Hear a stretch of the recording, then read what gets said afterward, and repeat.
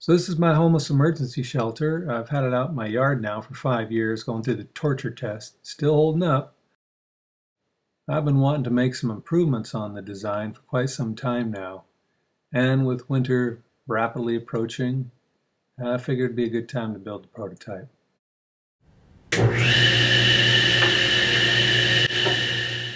This design calls for a 40-inch by 48-inch pallet. I rounded up 3 of them. The one I broke up, took those boards and used them to fill in the cracks in between the other 2 pallets. I couldn't resist trying out this 3/8 inch OSB paneling. It's chipboard and it's very cheap, 10 bucks compared to 35 for the exterior ply. I figured a good coat of primer and paint should do fine.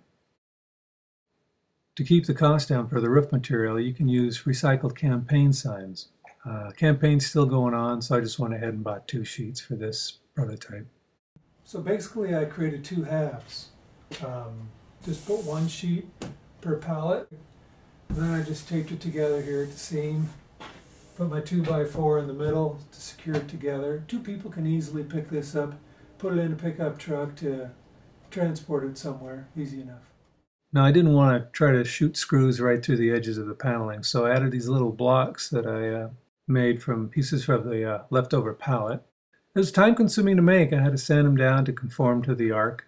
So I went to Lowe's and was looking around, found this 8-foot strip for $5, plastic trim. And it went on a lot faster, looks a lot cleaner, and this is the option that I really like. This is the door latch. It's used for fences actually. Then the string goes down into the floor. Just reach under here, pull the string.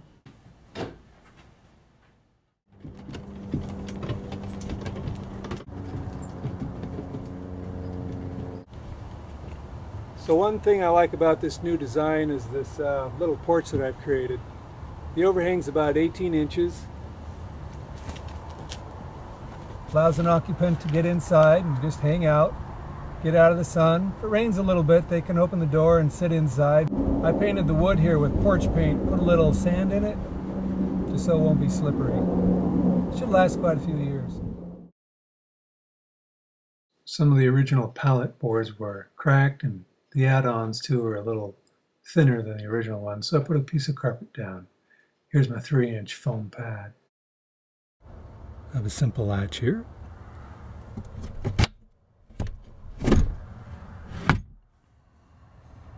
Kind of like that. With the leftovers from the OSB, I was able to make some shelving. I wanted a room for a backpack, place to put your shoes. I saw this on the internet and I thought I'd experiment with it. It's just a paint can with a 100-watt light bulb inside.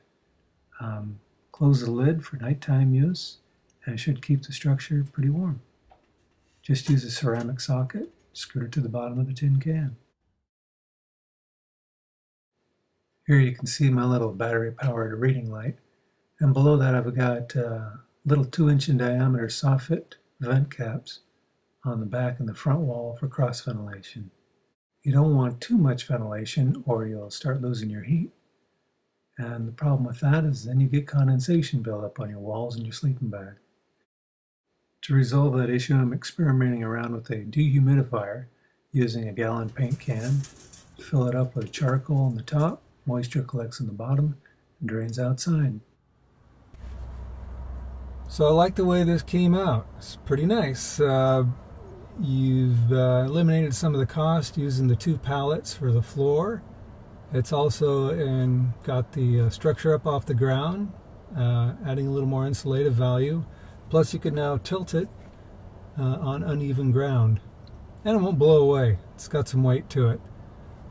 The wooden door allows you now to lock it up a little better than the previous door. It's still coroplast. A person could get in here with a box knife, but still adds a sense of security. I still envision this particular design for, say, a church group who wants to build these and put them on their parking lot in case some of the homeless shelters are full and you get some of the outpouring people needing a place to stay in the dead of winter. It's not really meant for anyone to live in, per se. But anyway, that's the way I've designed this, according to the shelves and being able to put your backpack there and your shoes and little heater, little light. But you can turn this into whatever shelter you want. It could be a little playroom, little yoga room, place to read, place to just escape, or a little, you know, room for someone's coming to visit. So this is going to outlast a tent. Not bad for around 70 bucks I think I paid for all the material. So anyway, food for thought. Thanks for watching, everybody. Have a good day. Bye-bye.